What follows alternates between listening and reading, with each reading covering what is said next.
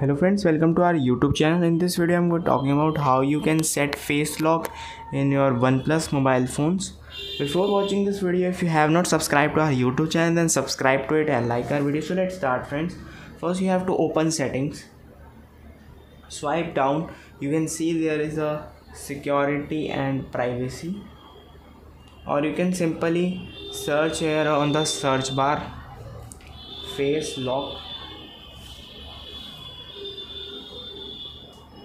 You can see this. You have to just make a password first, and then you have to, if you have made it, just delete this, and if you want to make one, then click on add face. And friends, then you have to continue and enroll your face by starting and putting your phone and click the photo of yourself. Friends, you can see it is all set. You can now unlock your phone with your face. You can see, click on done, and you can see the face data is added. You can see when I just turn off smartphone, you can see this, turn off this, open, and it is unlocked.